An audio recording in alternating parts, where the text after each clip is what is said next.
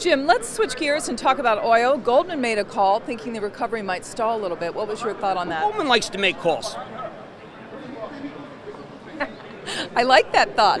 Now, I've been saying that when we get to 50, from $38, 35 to 30, I've been saying what's going to happen is we're going to get to 50, and that's where a lot of the break-evens change. Thank you, RBN, for being my best source on that.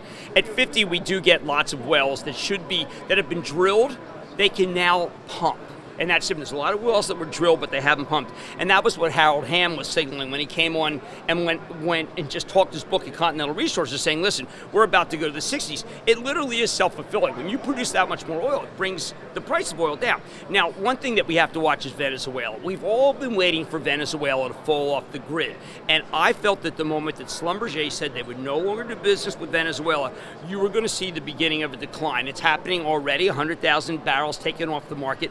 Venezuela holds the key to pricing because Nigeria is in an endless battle against terrorists who try to take them offline, just to bankrupt the country and perhaps cause a revolution.